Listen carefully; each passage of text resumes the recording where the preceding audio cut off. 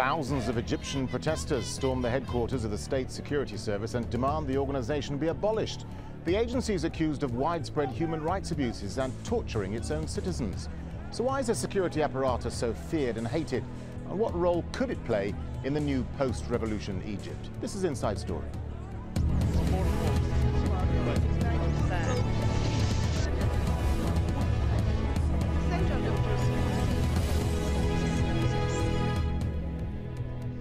Hello and welcome to the programme. I'm Darren Jordan. 3 weeks after President Hosni Mubarak's ousting, Egyptians are turning their anger towards his internal security apparatus, storming the agency's main headquarters and seizing documents to help build a case that the service was used as a tool of torture and abuse against ordinary Egyptians. The protesters are demanding the agency be dismantled and its leaders face justice. Amin Mohyeddin has more. Outside the gates of the sprawling state security compound in Cairo, Egyptian soldiers stand guard. This fortified complex was home to the country's most notorious security apparatus. But in the new Egypt, even its ironclad doors were not enough to keep protesters from overtaking the compound on Saturday evening. Inside, protesters found documents, police records, underground rooms, and even a passageway that led to a secret living quarter they claimed was used by the powerful Minister of Interior, now standing trial. They also found bags of shredded documents. With the recent departure of the Mubarak-appointed Prime Minister Ahmed Shafiq, protesters feared that state security officials would destroy all evidence that could implicate them. After protesters stormed this massive state security compound behind me, Egypt's new prime minister asked anyone with incriminating evidence or documents to hand them over to the military so that they can be used in the prosecution of former regime officials. Documents like these obtained by Isra Abdel Fattah, who was detained by state security twice for her political activism, show how state security was spying on her, even hacking into her email accounts to find out which organizations she was involved in and who she was in regular contact with. These records show they were extremely paranoid from us. Every piece of information that for us seemed insignificant would be significant for them. They were convinced that there must have been some international organization behind my activities. That sense of paranoia led state security to act with impunity for years, many say. State security officials were often accused of corruption, extortion, and torturing activists and citizens alike. Today, on the walls of the abandoned complex that came to symbolize the oppression Egyptians endured under the previous regime, a simple message left behind by the protesters. This is the fate of the oppressors. Amin Mohyeddin, Al Jazeera, Nasser City. So what's the history behind Egypt's infamous state security service? Well, Egypt was the first Arab state to establish a security service in 1913 under British mandate. It still exists to this day. The Internal Security Service has been accused of some of the worst human rights abuses in order to suppress dissent against Hosni Mubarak's 30-year rule. It's rumoured the agency has some 500,000 staff and a large network of informants. The history of torture allegations against the agency has grown since the war on terror was launched after 9/11. The Egyptian government's been accused of turning the country into a torture centre for terror suspects and even acknowledged that since 2001, the US government transferred up to 70 detainees to Egypt under extraordinary rendition. Well, to discuss Egypt's state security agency are our guests. In Cairo, Hisham Safi Eldin, a former police officer. In Dubai, Theodore Karasik, a director of research at the Institute for Near East and Gulf Military Affairs. And also in Cairo, Hossam el-Hamalawy, who's an Egyptian blogger and activist. Gentlemen, welcome to the programme. Hisham Safi Eldin, let me start with you, if I may. What do you know of the inner workings of the security agency, and does it deserve the allegations of torture and abuse? Well, first I have to mention that yes, there were some torture, there are lots of abuses, and the entire sector needs to be reformed or even dissolved into a new mechanism and a new ideologies. The problem is not in the system or the state security itself, but in the whole regime, including the Minister of Interior and the state security. State security was turned into a tool in the hand of the regime instead to be a tool in the hand of the people to protect themselves and protect their home country. So I guess, yes, it has turned to be a weapon which is pointed out to the chests of the normal citizens. Yes, this is something wrong. But I need to mention as well that there is a part of this sector which is tackling the anti-terrorism, the counter-terrorism activities, which is a noble part that we need to recognize here, which is something that relevant to the information that they have. And I'm very concerned about the disclosure of this important information. We have lots of officers that are trying to trace cells outside homelands in different parts of the globe, and they might be in a very vulnerable situation if this information was released. All right, well, we'll come back to the reform. But yes, or the I agree that lots of abuses. Okay, well, we'll come back to the possible reform of the agency a little bit later in the programme. Hossam el-Hamalawy in Cairo. We've spoken to you, Hossam, many times during the revolution and afterwards. But let me ask you, why do so many ordinary Egyptians fear and hate the secret police? And how did Mubarak use the agency so successfully to enforce his rule? Egyptians hate state security police for the very obvious reasons, which some of them were mentioned actually by your guest, who's a former police officer, which is state security was a weapon of the Mubarak's dictatorship. State security rested its essence on the use of torture, systematic torture, not just some rotten apples and police officers, in order to quell and silence dissent of any sort in our society. State security officers acted with impunity whenever it came to anything they wanted to do, whether it's torturing citizens, whether it's seizing property from citizens, whether it's also imposing taxes and royalties and money using thuggery on Egyptian citizens. So no wonder it was widely hated. Hossam, let me just ask a second question very briefly. I mean, because in that earlier report, we saw one woman saying her email account was hacked into. I mean, you're a blogger. What sort of stories have you been hearing about what the secret police did to people, particularly with emails and phone accounts? The National Democratic Party, together with state security police, had trained a group of their supporters basically to pose as bloggers and to pose as citizens on the internet, spamming our own accounts with comments that are pro-regime, trying to down our sites on occasions and trying to hack our Facebook pages and our Twitter accounts. But I would say largely they failed. They weren't that successful. Theodore Karasik in Dubai. Hossam el-Hamalawy seems to be saying that there was endemic abuse and corruption within the service. What's your assessment of Egypt's state security system, and why is it so loathed and hated by many ordinary Egyptians?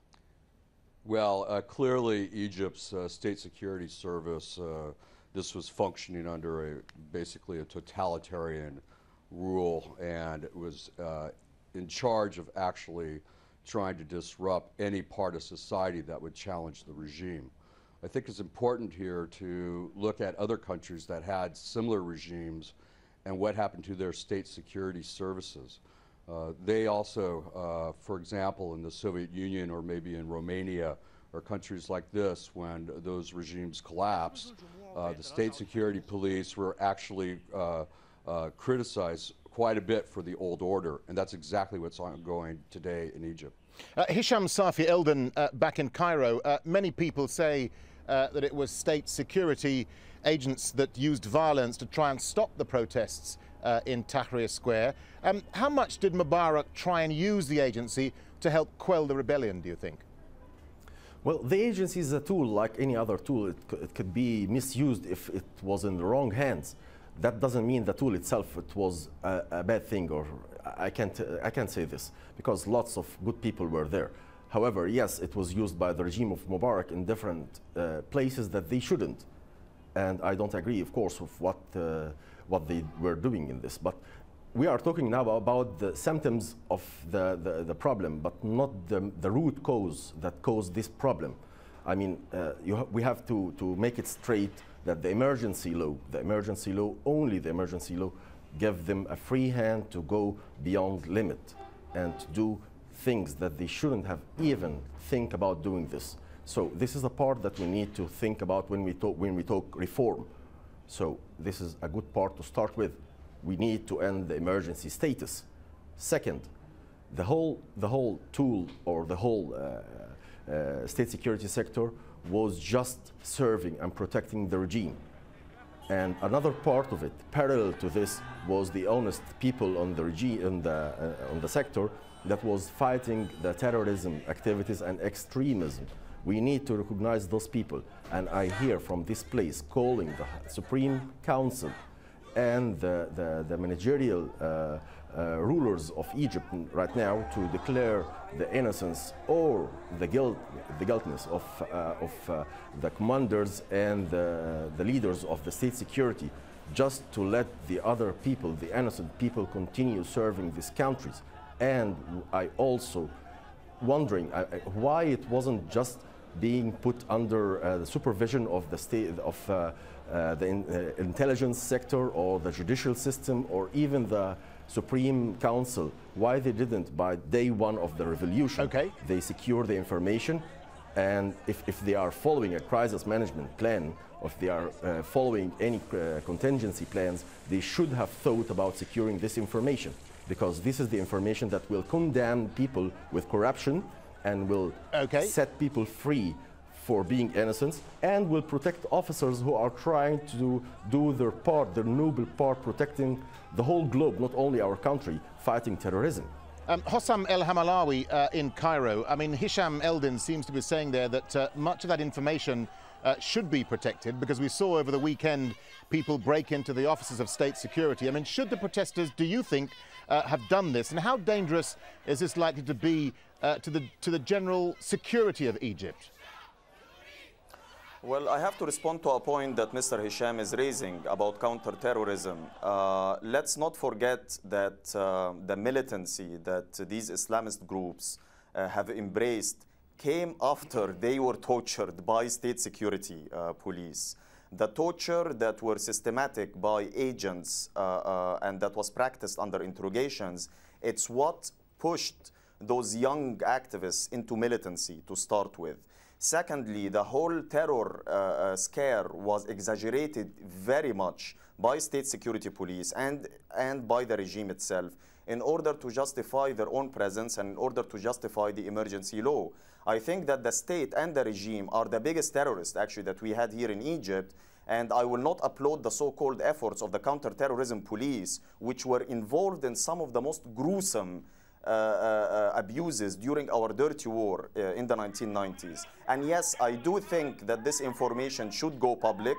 I think any information maybe regarding the private lives of activists, if it was mentioned, those documents should be protected, but any sort of abuse, any name of any agent who dealt with this torturing machine must be exposed publicly.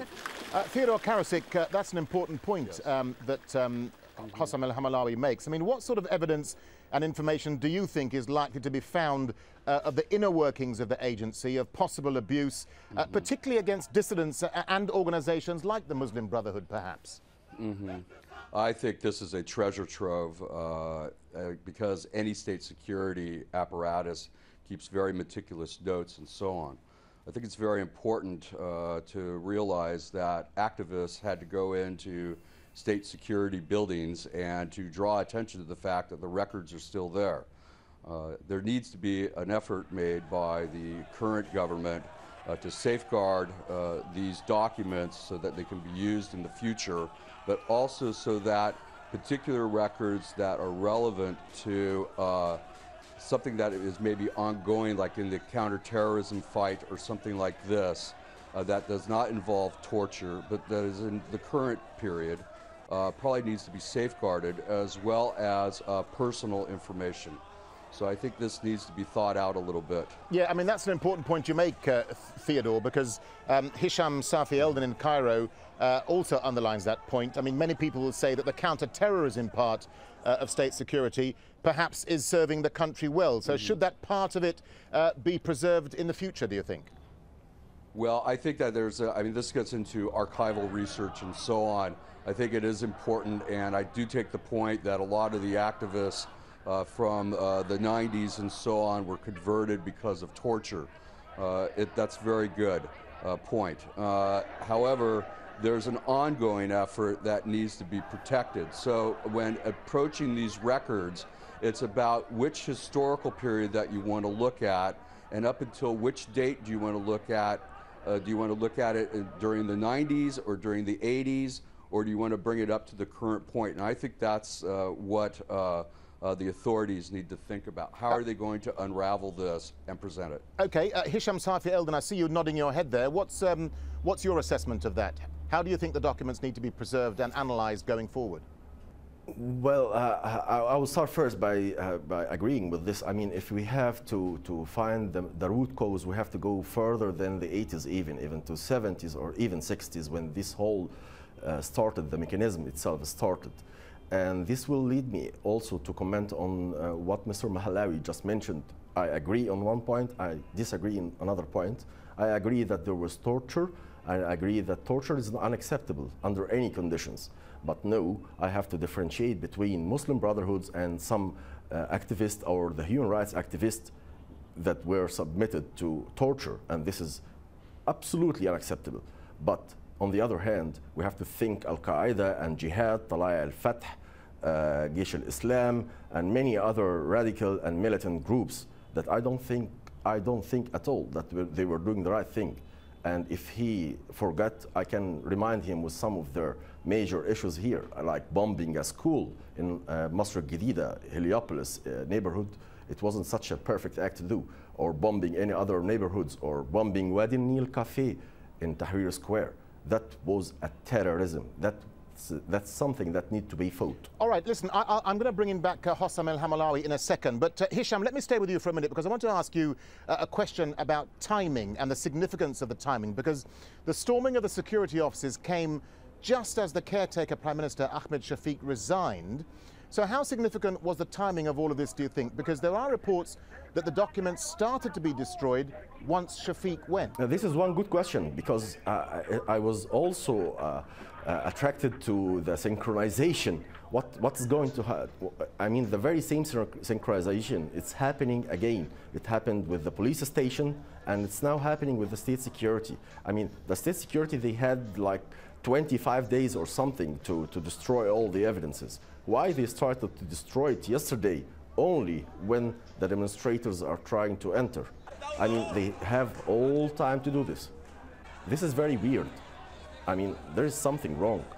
And this information should have been protected from day one again by the Supreme Council, by the judicial system, or even the general prosecutor, the general attorney. He should have done something to do this. All right, well, let's, and this will lead to another consequences. Okay, well, let's bring in... The consequence, which is the safety, the concerns about safety and security for the officers and the family of the officers as well. All right, well, let's bring in Hossam el-Hamalawy again, just to talk about that point. I mean, Hossam, is the timing significant here? I mean, it appears that documents started to be destroyed once the former Prime Minister left.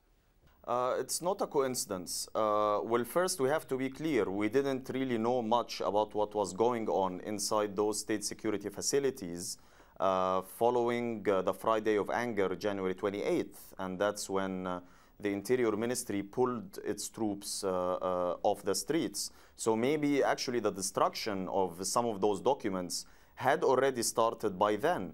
But I'm sure that such process accelerated on an unprecedented scale as soon as Prime Minister Shafiq fell. Why? Because state security got totally insecure, and they felt that their protection within the regime circles is being eroded bit by bit. So it's not really a coincidence that we will start getting all of those YouTube videos leaked of documents being burnt, of state security dumping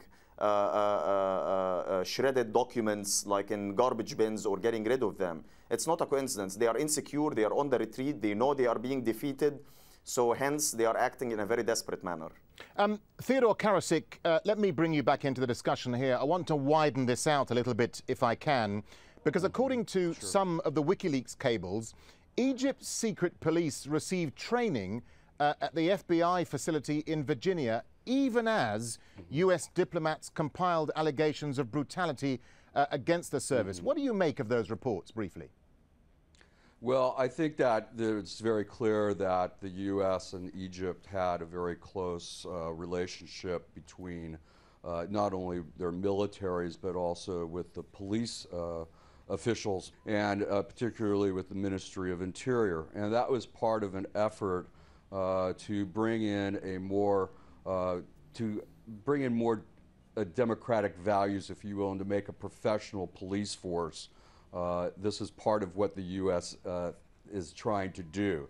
At the same time, in these documents, as you mentioned a moment ago, you're seeing that the embassy was seeing a completely different story. So this, and this is going back to the State Department, obviously, and perhaps circulated to other folks throughout the Washington, D.C. bureaucracy. What you basically have is a couple of different agencies in Washington, D.C. that are trying to achieve certain goals, and sometimes those goals compete against each other.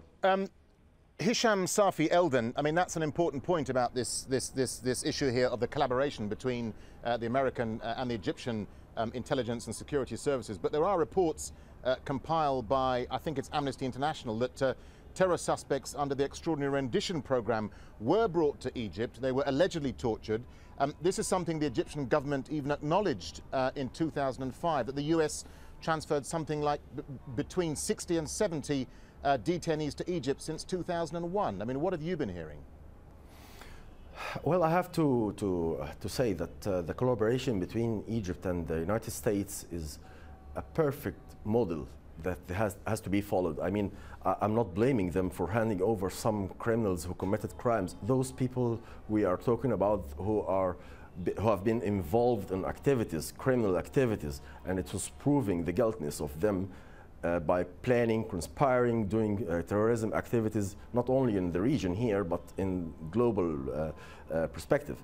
However, those people, I'm not sure we are talking about the very same people, but those people were mostly condemned in some terrorism activities because the United States government is very keen not to handle any suspect that might be mistreated or even lead to his death under some torture or something like this. They can't take this blame. Hossam el-Hamalawy, let me put that point to you, because I saw you shaking your head there. I mean, Amnesty International goes on to... Yes, that's not a perfect model at all. Yeah. That's not a perfect model at all. I mean, the so-called Western democracies who preach every day like democracy should not support, whether it's financially or militarily, any of the third world dictatorships, let alone the Mubarak's dictatorship. I personally worked on a Human Rights Watch report in 2004-2005, trying to track down those disappeared suspects in the global gulag run by the US government, and which the Egyptian prisons were also part of. The majority of those detainees that were sent to us from abroad on these ghost planes, these detainees, most of them were actually innocent. They just happened to be at the wrong place at the wrong time.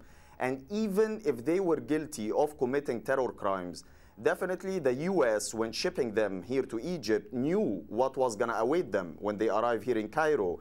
And that did not disappoint actually the Americans. Those suspects, as soon as they arrived, and many of them were taken to the state security headquarters in Nasr City, which we stormed yesterday because it's so close to the airport. That's why the regime built it there, so as to avoid the downtown traffic when it came to shipping those high price value detainees. So I do not regard this as a perfect model, to sum up, and I think that Western governments should stop any sort of dealings with third world dictatorship security services. Okay, Theodore Karasik, let me get a final point from you because we're running out of time. Sure. What's your thought on the issue of extraordinary rendition to Egypt and the collaboration between Egyptian and American intelligence agencies? It was a system that was in place. I think that it was, as I mentioned before, part of America's outreach. I do agree with the previous speaker that there needs to be a reassessment, if you will, of this type of collaboration. We are entering a new order where dictatorships are falling by the wayside, and regimes that use torture and so on are not going to be tolerated anymore. Okay, gentlemen, we have to leave it there. Thanks to our guests, Hisham Safi Eldon, Theodore Karasik and Hossam el-Hamalawy. And thank you so much for joining us here on this edition of Inside Story. We, of course, welcome your comments and your suggestions. Please email them to us at insidestory@aljazeera.net. From the whole team here, goodbye for now.